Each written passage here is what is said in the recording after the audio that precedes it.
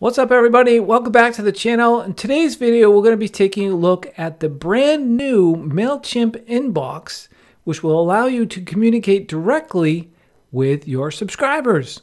So let's get started.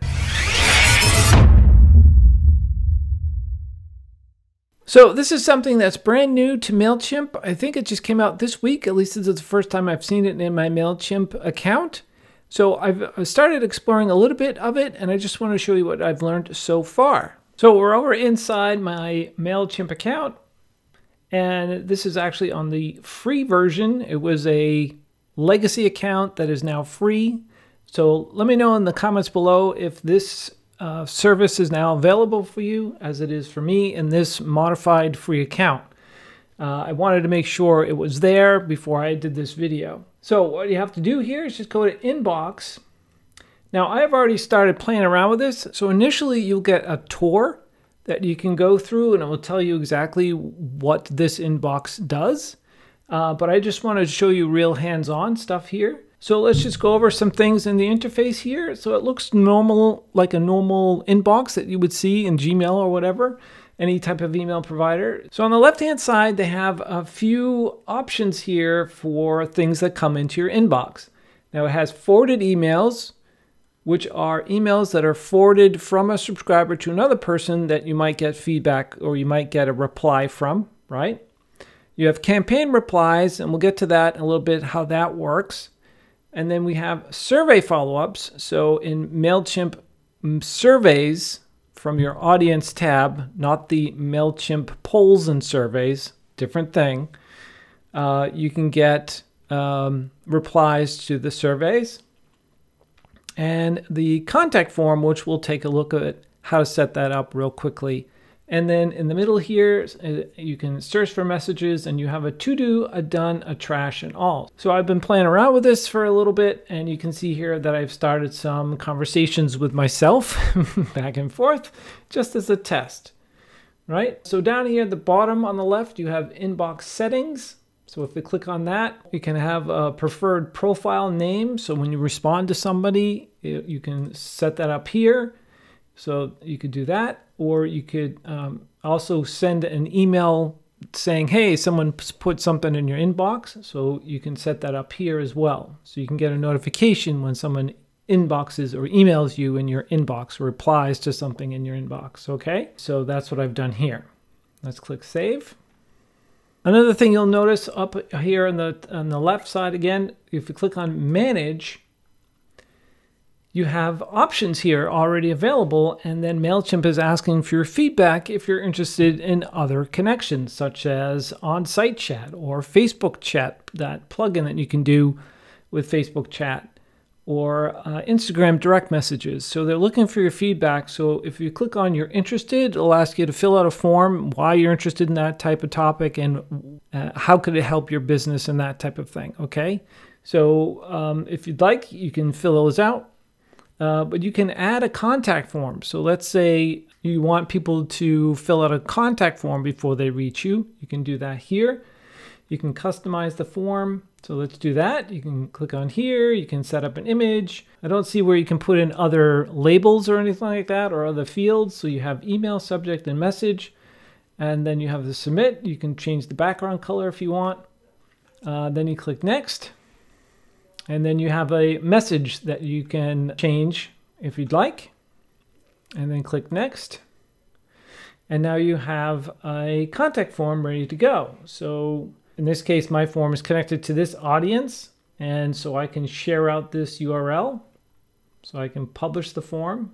And then I can go to check it out in the inbox. And here's our contact form. So I can view the contact form. And then I can share out that URL. Okay, so take a look at this stuff here. That's under the Manage tab, the Manage link right here. Back at Messages here, the other thing you can do is you can set up labels that you can apply to your inbox messages. So right now I just created a label called Errors, and I applied that label right here. You can see that right here. I applied that label to this message that I got from this particular person. You can also add a tag up here to this particular contact. So I can go in here And right now I have store and test in there, but I can add in other tags, or I can create a tag. I can just start typing to create a tag. So do hello, and I will say create hello, and I can do that and then apply that tag. So you can add tags right here to that contact. If I click this link, it'll take me over to that particular contact in your contact or your audience list, right? So if I want to click on and create an email, I'd have to upgrade to a paid plan. So keep that in mind. I mean, this interface reminds me a lot of Facebook Messenger, or when you get messages to your Facebook page, that type of layout. So you can mark it done right here. You can click reply right here, or you can add a comment for internally for a person to other people to see what you've maybe communicated, or maybe there's a special circumstance where you need to add in a comment for other people in your team to know what's going on. For your campaign replies to show up in this inbox, you'll have to add it as a option before you send out your campaign. So let's take a look at that now. So let's go back to our account here. Let's go to create. We'll just do a simple email. We'll do hello 1 2 3 4 5 6. Click begin. Add recipients. There we go. It's interesting that they're now recommending the personal to field. I haven't seen that before. So click on that and do the F name. There you go. Click save. And that's that. And we're all set with that. So let's just change the subject line. Click save. When you're creating your campaign like this, scroll all the way down here to settings and tracking, and then click on edit, and then scroll down here, and then you'll see use inbox to manage replies. Now I clicked that on the previous campaign I sent, and it's stored by default now apparently. This will allow you to receive a reply when someone replies to your campaign. I will get a notification because we set that up that someone replied, and then I can go into my Mailchimp account and then I can reply from there.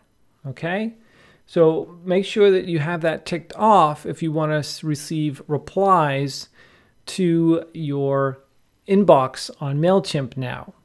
Okay, so how the campaign replies work: so you send out your campaign as you normally would, and then this person said the newsletter is missing a lot of content, what gives?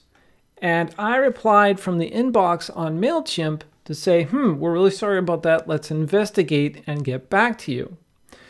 So I could reply back here. So you'll see all of that transpire here in this thread. And I can mark it as done. I can hit reply. And I'll say, looks like we goofed. We'll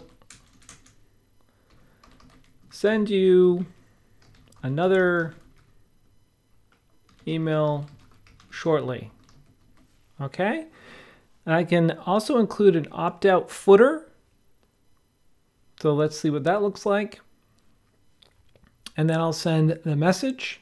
Now you could also add an attachment. You can add a link. You can add bulleted lists, underline, italics, and bold. But we'll just keep it nice and simple. We'll click send message. And I'll say message to Larry Snow has been sent. And if we go over to our inbox, it'll say new message. And it's continuing in that thread of the original campaign that was sent. And immediately I get it. It says, looks like we goofed. We'll send another one email shortly. And then me as the subscriber has an option to opt out. Or I can reply back and say, thanks. And then we'll click send. Now when that reply goes, it's going to take a little bit of time before it gets into the Mailchimp inbox. So keep that in mind. And for me, it took about a minute or so before I saw it in the Mailchimp inbox. But for now, what we can do right now is we can just mark this as done.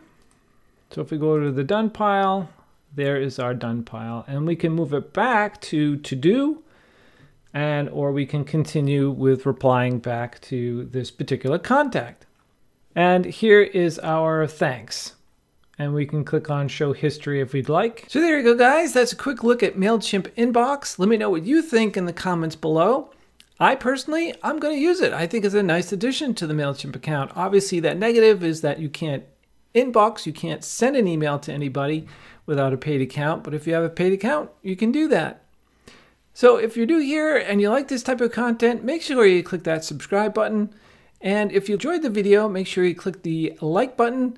And I'll see you in the next video.